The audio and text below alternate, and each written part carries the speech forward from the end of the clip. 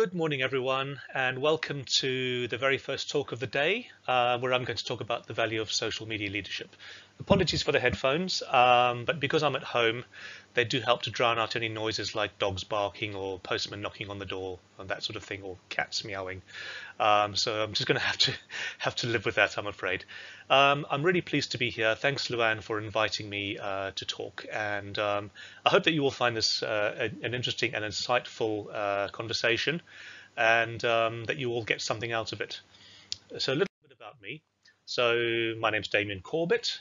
I'm the co-author of a book called The Social CEO, and I'm really chuffed that Stephen Bartlett, the great Stephen Bartlett, reviewed the book a while ago and gave me a very favourable review.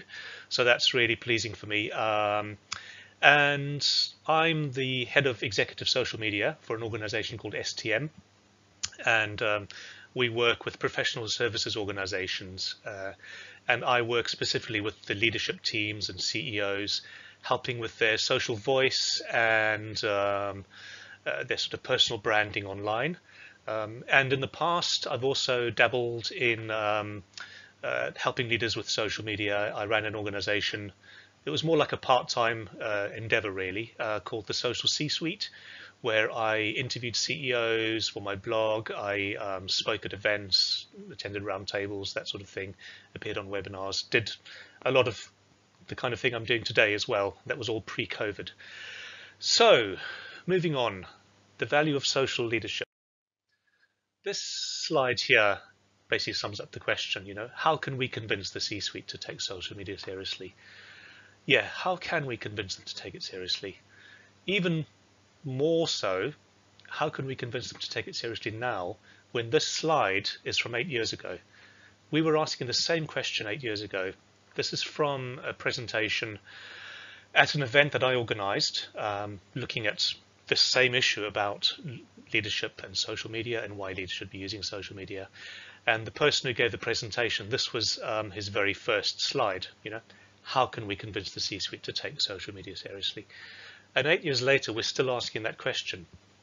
Why we're still asking that question, I don't have the answer to that. I think that maybe we were, I was a little bit too early, to get the message out. It wasn't the market wasn't quite ready, perhaps, for the idea of social leadership. But what I will say is that in the last couple of years, things have started to change, and I think the one thing that made that change happen, as far as I can tell, is that little virus there.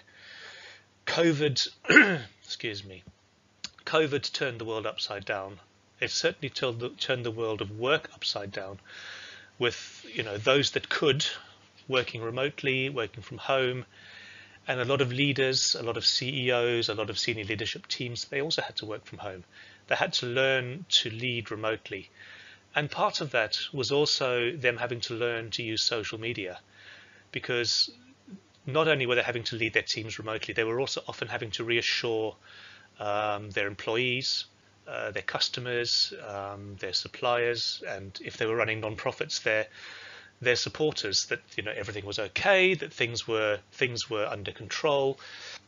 And social media, and LinkedIn in particular, also Twitter, was used by a lot of them to get those messages out. And that's when I feel that sort of social leadership really came into its own.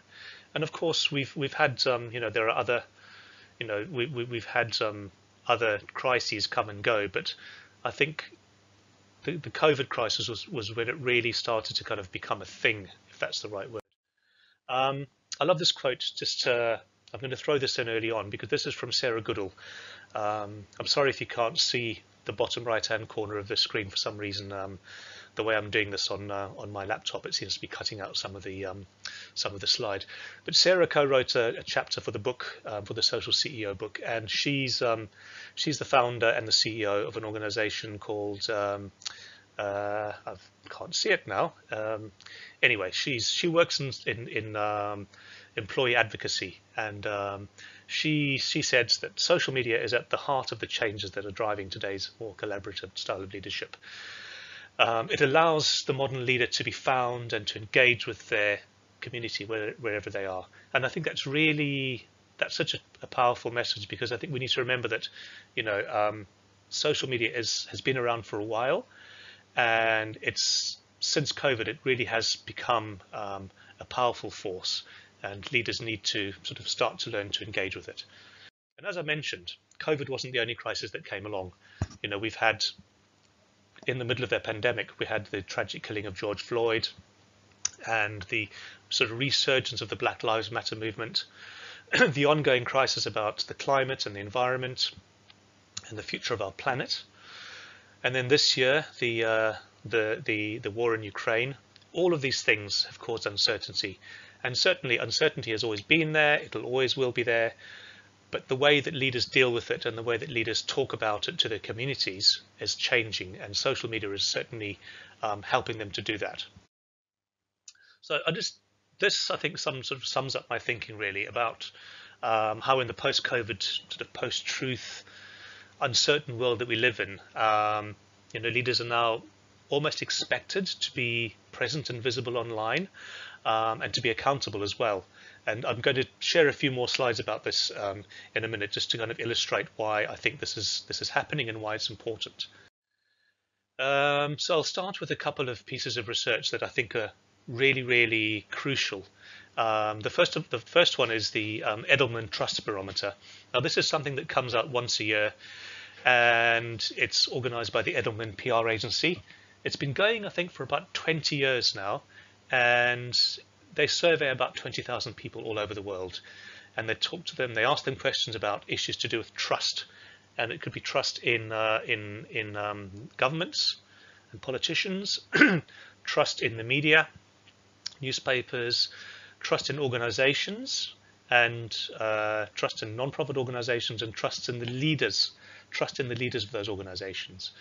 And the other report that I'm going to just briefly mention is the Brunswick Connected Leadership Report, which surveys employees about how they would like their leaders to behave on social media. If you just Google both of these, you'll find them, and they're full of really useful information.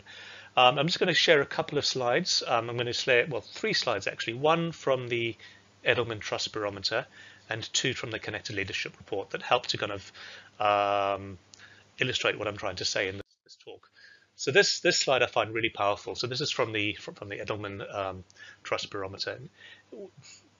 Bear in mind that this figure of 86% here, where they've surveyed people, this is employees and customers, saying that 86% of them want the CEOs of the organizations that they work for or that they work with to speak up publicly about social issues. So the most recent report came out during the pandemic, so obviously that was high on the list. But job automation, societal issues, the climate, lots and lots of things, race, equality, all of these things. People want their leaders to speak out about this. And interestingly, this figure, it goes up every year. If you looked at the barometer maybe 5 years ago, the figure might have been 75 or 80%. Next year it'll probably be 87, 88. It won't be long before it's almost 100%. So there's definitely an expectation for CEOs and leaders to speak out about issues that their employees and their customers care about. And allied to that, the Brunswick Connected Leadership Report, it's surveyed employees in many different countries about what they kind of expect from their leaders. And this one is particularly interesting because this one, it was asking employees about how they want their leaders to use social media, and a very high percentage want their leaders to use social media to actually communicate with the public. In India, it's getting close to 100%. And in Germany, it's probably about 60%. And I think globally, it's around about 75%. So these are employees actually wanting their leaders to engage with the media on social media, to engage with the public on social media, sorry. And then this other slide from the Connected Leadership Report is also interesting, where it shows that by ratio of 5:1 globally, employees would prefer to work for a connected leader. And again, in India, it's like getting close to 100%. But globally, it's around about just above 60%. And again, as with the Edelman Trust Barometer, these numbers are going up every year. So it's only going in one direction. The leaders are being asked to be seen, to be visible, to speak out on social media. So that's the kind of context about where we're coming from here. It's not that it's a nice to have, it's becoming a must have. So just before I go on to the next bit, I know this is a rather kind of these kind of quote slides. Sometimes I find them a bit corny, but I searched for something that would kind of sum up what I'm trying to say, and I came across this one from Jack Welch. And I like this. It's very simple. Trust happens when leaders are transparent, and that sums up the kind of the message that the Edelman Trust Barometer, the Brunswick Connected Leadership Report, they're all saying. It's about being transparent, being engaging, being seen, and all of these things make you more trustworthy. So, bearing that in mind, what are the ways that, or the reasons that leaders should be using social media? I've listed 10 here. There's probably 100 reasons, but I've chosen 10 which I think are probably the most important at the moment. The sort of current global situation, and of course the top two, trust and transparency, they are absolutely, they go without saying. I think, bearing in mind what I've just shared with you, being transparent, being authentic, and being trustworthy is so important, and that's absolutely top of the list. And allied to that comes things like personal branding, corporate branding, because if you get it right on social, if you can get the kind of get the tone of voice right, your own personal brand and the brand of the organization that you lead will benefit. But then there's also things like attracting talent and engaging with employees and employee retention. Certainly, when I look at CEOs who are really engaged on social media, whether it's LinkedIn or Twitter or Instagram, sometimes, there's some of them that they just know what they're doing, and they get it right. And certainly, if I was looking for a job, if I was perhaps new into the workforce and I had the option, I know not everyone in the world has this option, but if I had the choice to choose between two organizations to work for, I would certainly look at what the CEOs and the leadership teams are doing online, and those that are active and engaged. That would certainly excuse me, I think I need some water. Have some tea quickly. That would certainly make me perhaps want to work for the organization with the with the more engaged leadership. And then things like networking, listening and learning, getting feedback. I think it's easy for us to forget that social media is actually a two-way thing. It's not just about broadcasting. We can get very fixated on, talking and talking and talking and sharing and sharing and sharing and sharing our thoughts and our ideas. But social media is a two-way street. It's also about listening, and it's a fantastic resource. I also mentioned eureka moments. I mean, there have been many times when I've been on LinkedIn or Twitter, or especially Twitter, and I've come across things that people have shared or said, or links to something that I would probably never have come across before. And I thought, wow, that's amazing. I never knew that. I've seen things online that have kind of got me to then go and buy a book or read an article or watch a film. And those eureka moments, those things that you get from people that you might never have met in any other way, any other capacity, that's the magic of social media as well. It's the global brain. I like to think of it as a global brain that we can tap into. Never before has this been possible. It never ever before can you can sign up and you can basically hear what anyone is saying around the world, and you can listen in and you can learn. So great for getting your message out, but also great for listening and learning. So it's always worth to bear that in mind. So I know that some of you are probably very experienced on social media, but some of you might not be. So it's worth just looking at some of the steps that you can take to get going if you're perhaps less confident and less familiar with how it all works. So I always think it's good to kind of go back to basics and try and think about, what do you want to do? Define your goals. What do you actually want to get out of social media?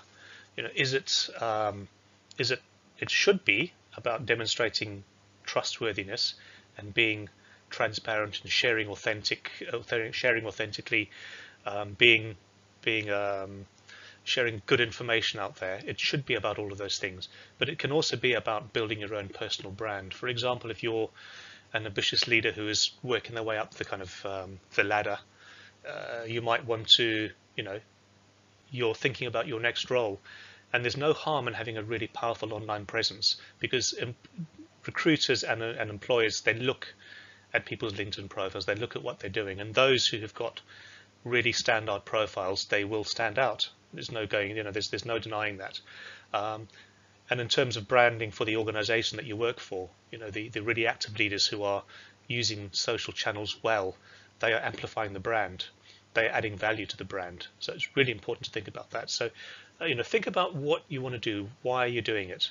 It might be that you work in an HR function and you want to actually attract talent or engage with your employees. So that can be the angle that you take on social. Just think about what you want to do. That's very first steps. And it's also, once you kind of know what you want to do, you then need to understand the community that you're talking to. So are you talking to potential customers, investors, perhaps employees, supporters if you're a non-profit? It could be all of those. It could be other people that but think about who you're talking to, who you want to engage with. And remember, it's not just talking to, it's engaging with. Who do you want to engage with on social? Who do you want to have conversations with? Who do you want to get to know you and get to know your organization? Follow people, find the right people to follow, engage with them, see what they're saying. And following on from that, using the word follow, it's worth, once you know who you want to engage with, find suitable people to actually follow and connect with on LinkedIn or Twitter or whatever channel you're using. It could be Instagram as well. See what they're saying, see how they use social media. If you're a CEO or a senior leader, or a marketing director or a marketing manager, follow other people who are in the same role, see how they do it. You can imitate, so you can learn from the ones who are doing it well, and you can also learn from the ones who aren't doing it so well, who are doing it badly. You can say, well, okay, that's best practice, that's not best practice. There's no harm in doing that. So learn from your peers, learn from your competitors, and you'll start to get a feel for how it should work. And once you feel comfortable with just understanding who you're talking to, where you're coming from, who your kind of audience is, who your community is, then you can start talking. And again, if you're not very confident on social, you can start very slowly. You can start what I call safe material. You could maybe share a press release that the company has issued, or perhaps your organization is going to be attending a trade show or a conference, and they've produced there's something that you can link to, perhaps from the website. Perhaps they've produced a new white paper.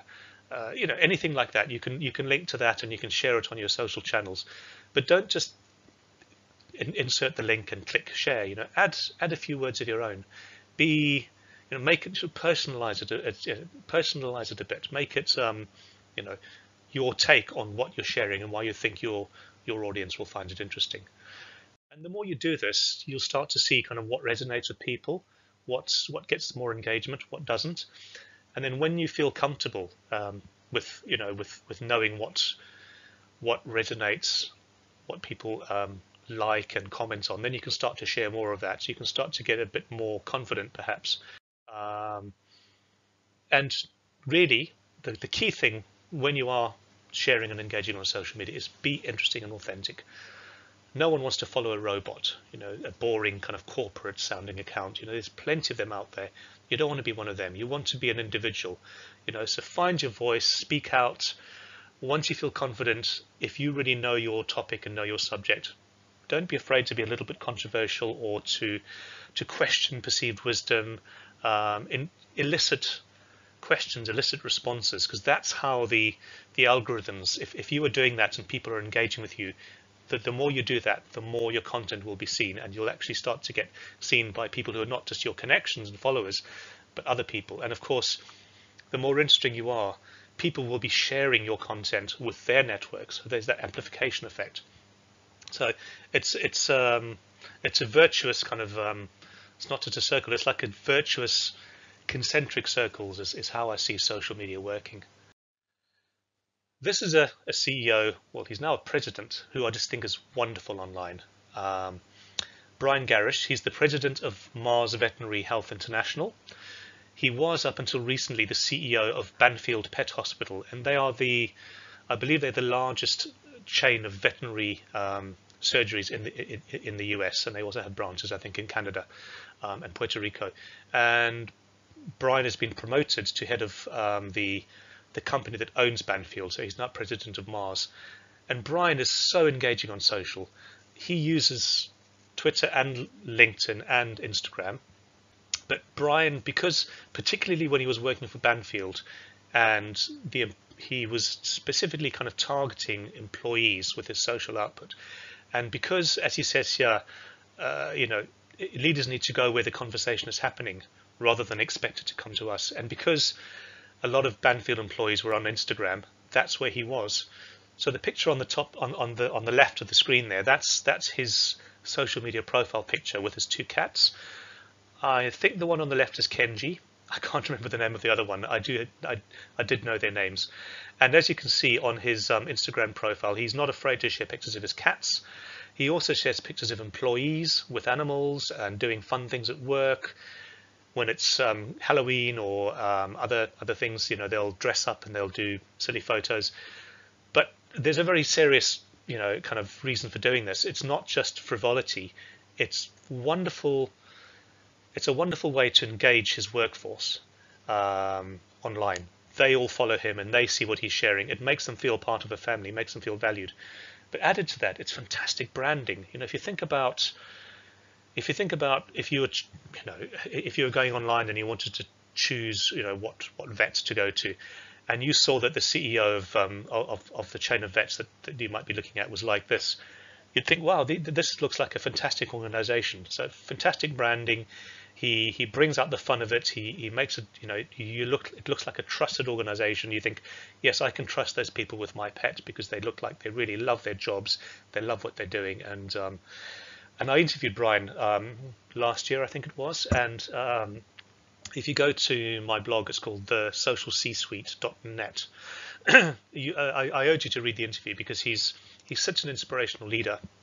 It's not just about how he uses social media. It's his whole attitude to leadership is really inspiring. So, and I know that we can't all go and have fantastic Instagram accounts like this if we are leading a bank or where it may not be appropriate, but it's just food for thought to think outside the box. I don't like that expression, but I think it's important just to kind of think laterally sometimes about, okay, what can I do that's a little bit different? And people like Brian maybe just give you a little bit of inspiration, if nothing else. Okay, just getting serious for one slide for a moment. People often ask me, they say, this is great, you're telling me that I need to use social media. I think it's what you're saying makes a lot of sense. I can understand why I need to do it, but I'm terrified of saying the wrong thing. I'm terrified of being called out. I'm terrified of being trolled on social, why should I do it?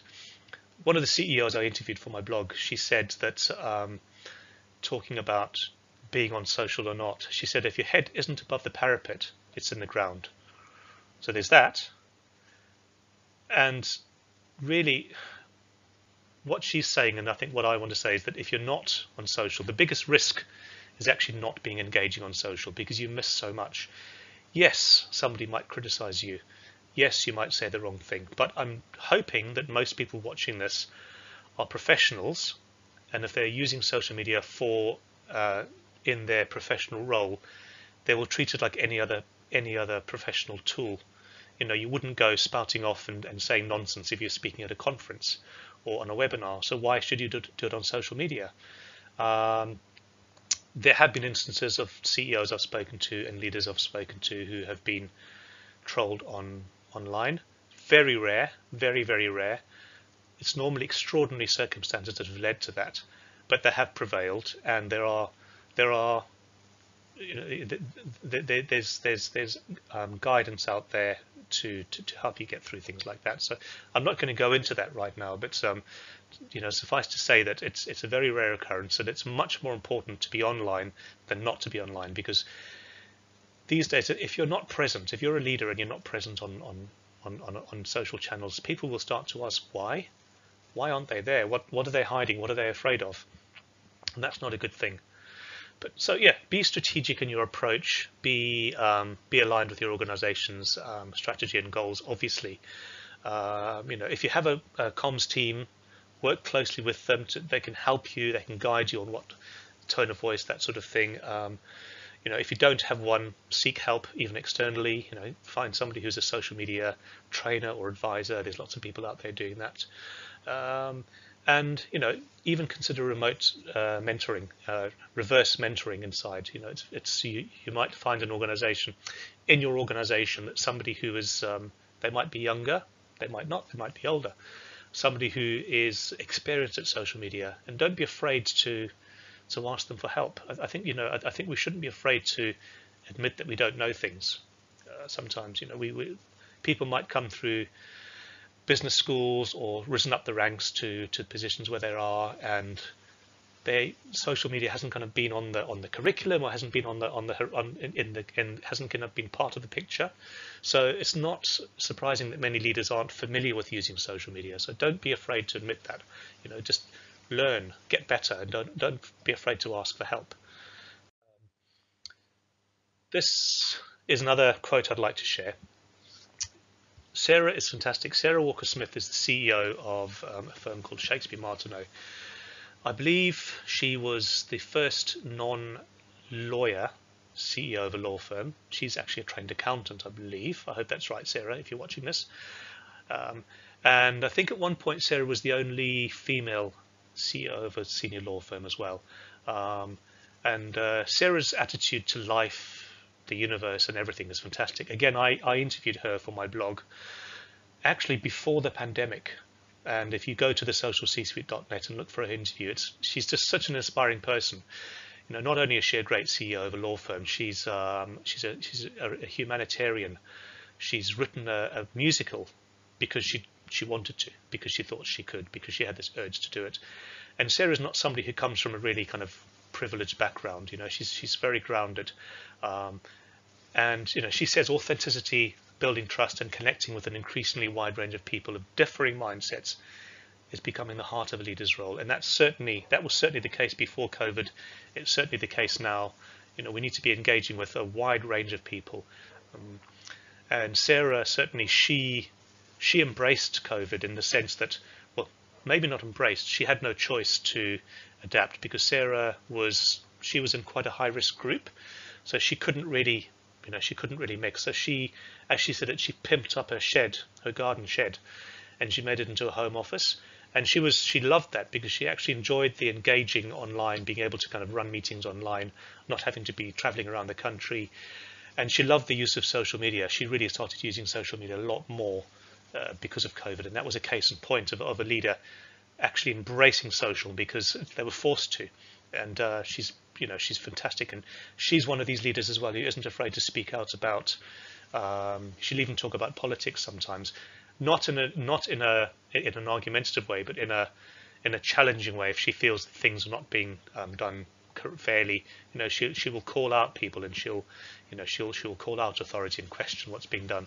And I did ask her about that, why, if she feels that that's a good thing to do or not. And her argument was, look, if you're coming from the right place and you're an honest, trustworthy person, and you're coming from a good place, there's no harm in questioning perceived wisdom and questioning authority.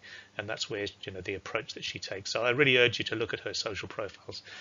She's amazing. So that is the end of my talk, coming up to half an hour. So these are my socials, as they say. So I work for STM Marketing, and as I said, we're a professional. We work with professional services firms and help them with all aspects of marketing. And my specific role is to work with the leadership teams on their social voice, on social storytelling, and that sort of thing. I also have my blog, thesocialcsuite.net. You can find me on LinkedIn. Everything's Damian Corbet, Damian with an A, Corbett with one T. You can also find me on the Social C-Suite on Twitter and Instagram, where I have not been posting enough, I do admit.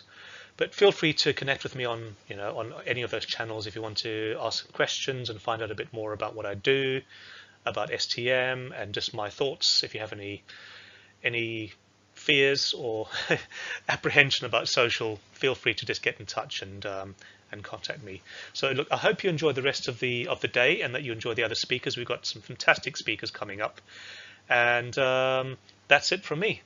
Enjoy the day. Bye.